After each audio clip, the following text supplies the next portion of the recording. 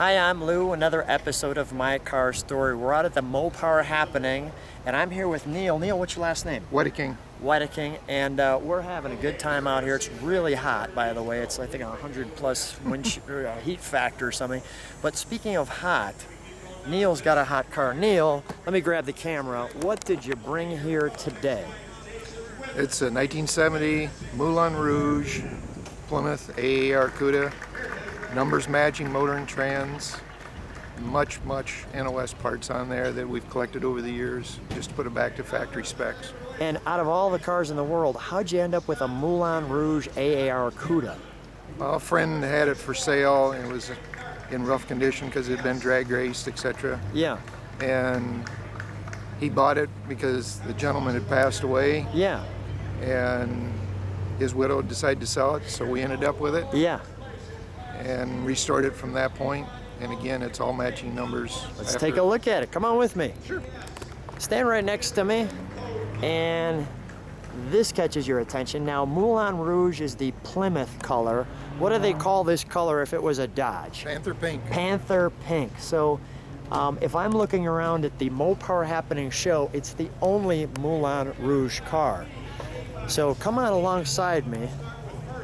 First of all, the 70 Cuda is just so iconic, isn't it? And then you take this unique color. Now, you've been invited to a few places that are kind of interesting. How the stripe kind of starts thick and then kind of gives it this motion look towards the back. And AAR's All-American Racer, where the pipe comes out the back. Who are some people who've asked you to come to their place with this car? Well, we've been invited to the SEMA show a few years ago in Las Vegas. Chrysler from Detroit picked 4 cars in the United States. This is one of the 4. Now, we did go to that. We were invited to the Playboy Mansion. Come on with me. The Playboy Mansion invites you just because of the color, correct? Yes. How awesome is that? I mean, that's quite the honor, right? Yes, it's a very big honor. My car is so unique and so special that the Playboy Mansion asked me to come on out. Okay. I had a lot of volunteers that would have taken it for me. You're married too, right? Yes. Yeah, there's one volunteer who wasn't volunteering, your wife. Sure. Go ahead, grab something. While you're doing that, I'm just going to grab this tag here. And then let's take a look at the interior.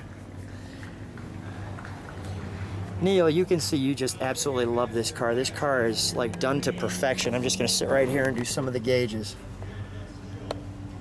The steering wheel that you're leaning on at this moment is NOS. One of the interesting comments I had years ago when I first took it to one of the earlier shows, the gentleman asked who I had restore the wheel, and I said Chrysler did in 1971 because it's an NOS wheel. Oh, I didn't know that, he goes. So that was one of the things, the 4-speed shifter handles, NOS, tires, side markers, it just goes on and on and on. There's your shifter in there like so. Don't worry about it. Got it. And let's open the hood. Okay.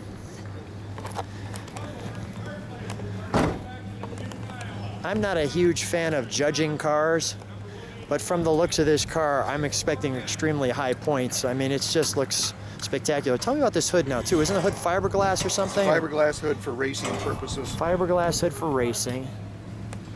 Let me just get that. And this was really for the Trans Am circuit, right? Exactly. For some of these real small things there, the high-def camera will pull those out. We'll get some of the details. But look at the engine bay and even the overspray. How many miles does this car have on it on the... Not very many. Okay. It's a trailer queen. That's not what they were made for, but that's what it is. Yeah.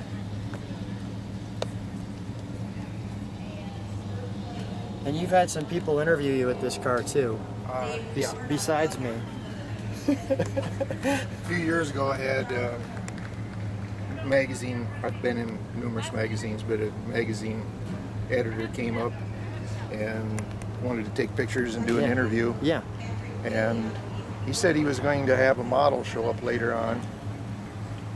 And we waited around the car, and after a while, a young lady showed up and she started taking her clothes off in front of the car. Look out. Keep it G-rated.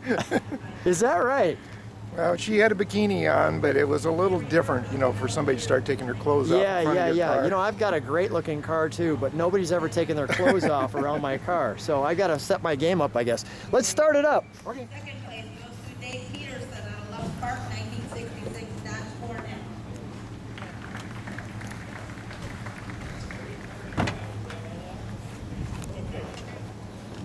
I'm going to get towards the engine here and get a little exhaust now.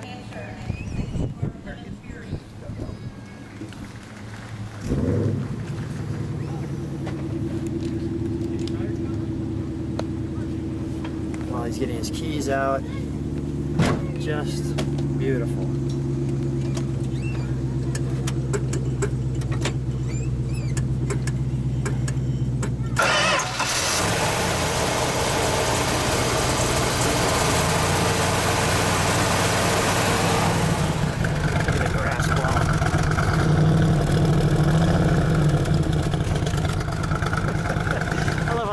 Blows right here. Beautiful. All right, let's shut it down for a moment.